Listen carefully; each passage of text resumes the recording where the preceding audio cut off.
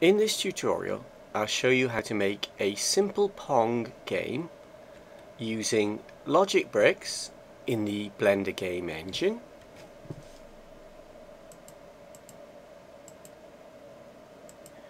Change the layout to Game Logic. Change the render to Blender Game. Change the view to the front view. Press S to scale 2 and enter. Click the Object Properties button. Set the X location to 14 and set the X scale to 0.2. Drag to close the Properties panel. Add a keyboard sensor and a motion actuator. Click on key and press the up arrow. Set the Z location to 0.1. You can enter a larger value if you want the bat to move more quickly. Connect those up. Click the white triangles to close up the logic bricks. Add another keyboard sensor and another motion actuator. Click on key and press the down arrow and set the Z location to -0.1 and connect those up. Name the bat Bat B, the other bat will be Bat A.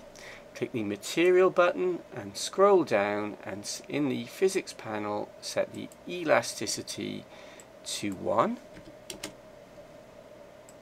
I am dragging with the middle mouse button to scroll the button bar. Click the Physics button, scroll down and tick Collision Bounds, and we want the bounds to be box.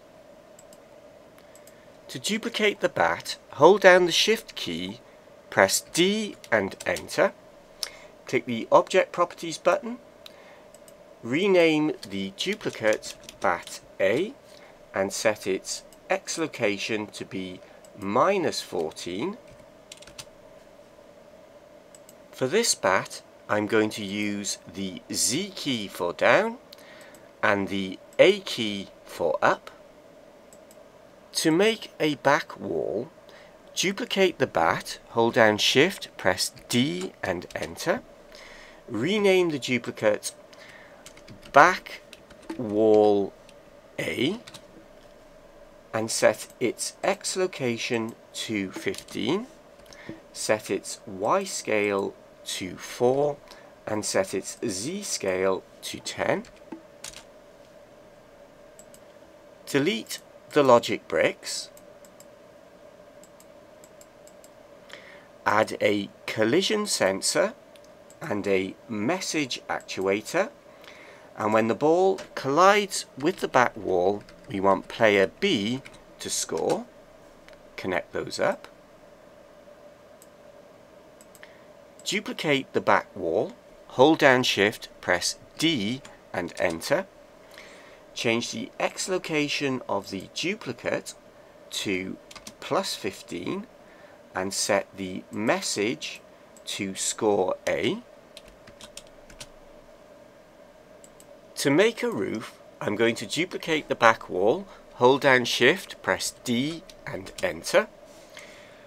Rename roof. Change the Y rotation to 90. Change the X location to 0 and the Z location to 10. And set the Z scale to 15. Delete the logic bricks. Duplicate, Shift D and enter. Call the duplicate floor and change the Z location to -10. To make a sidewall, select the back wall, duplicate, Shift D and enter. Press R to rotate, Z 90 and enter. I'm going to call the new wall far wall and set its X location to 0, its Y location to 2, its Y scale to 16 and its z-scale to 11. I have made the sidewall slightly bigger than the other walls.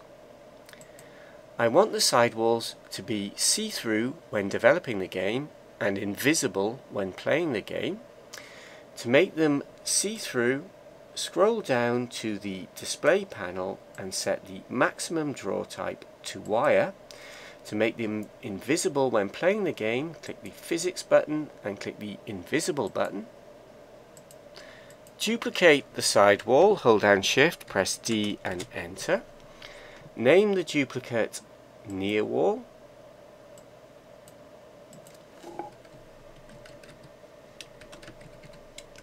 And set its Y location to -2. And I notice one of the back walls I haven't named. Name it back wall B. And I also forgot to delete the logic bricks on the side walls.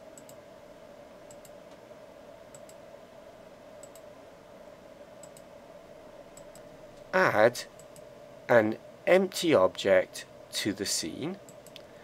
I'm going to use the empty object to store properties of the game. Click the plus to open up the properties panel. Add a game property. This game property, I'm going to store the score for player A. Make it of type integer and click the display debug information button. Add another property for the score of player B. Score B. Make that integer and click the display debug information, and in the game menu tick show debug properties. Drag to close the properties panel. Add a message sensor and a property actuator. When the message score A is received, we want to add 1 to the property score A. Add another message sensor and another property actuator. When the message score B is received, we want to add 1 to the property score B and connect those up.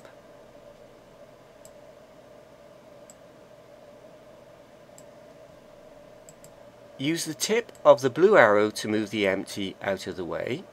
Add mesh UV sphere. Press S to scale 0.5 and enter. Click the material button. Click the browse material button and choose the material. Click the physics button. Change the physics type to rigid body. Scroll down and set all the damping values to 0. Scroll down and set the collision bounds to sphere. Add a keyboard sensor and a motion actuator. When I press the letter S to start the game, I want to give the sphere an initial velocity of 40 and connect those up. Click the World Properties button. Scroll down and set gravity to 0. With the cursor in the 3D view window, press P to play the game engine and S to start the game, and we get a playable version of Pong, but the ball does slow down and it gets stuck bouncing up and down. The bouncing up and down problem can be fixed by setting the friction for the material to 0, and you can also set a maximum and minimum velocity for the sphere.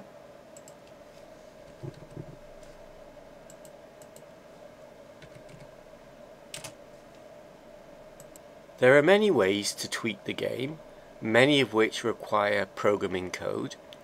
I will develop the game in future tutorials. I'm going to end the tutorial there. I'll put the finished file for you to download at my website www.freemovies.co.uk at the Blender channel there. Thanks for watching and goodbye.